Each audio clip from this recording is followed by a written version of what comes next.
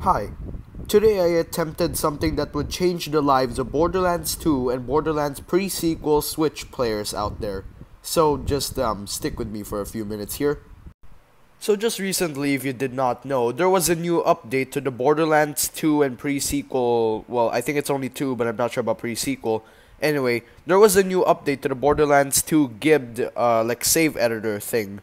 So basically, what that does is, it's a save editor, it edits your saves. And now, in the new update, apparently it's now compatible with the Switch. So, I only had one thing in mind. Can I actually finally edit saves on my computer? No f***ing way.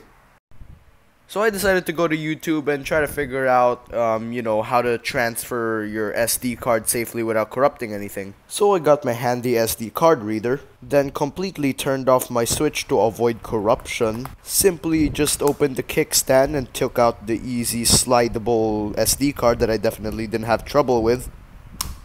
Stuck it into the micro SD card reader, then shoved the stupid thing inside of the computer.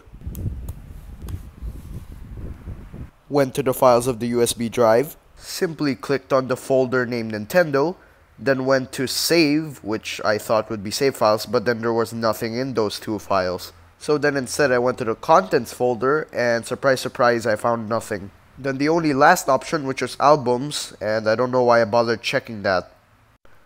Already knowing it was a mission fail, I just decided to eject my USB. And just decided to take it off and stick it back. Well, great, I just wasted a couple minutes of my time. Let's see what Google has to say. Alright, let's see here. Can you edit Switch saves? Switch save data is stored in the console system memory and currently cannot be copied to any external storage. That's why. You can't transfer any Switch game files to a micro SD card. God dang it. In conclusion, instead of doing all of the hard work, let Google do it for you.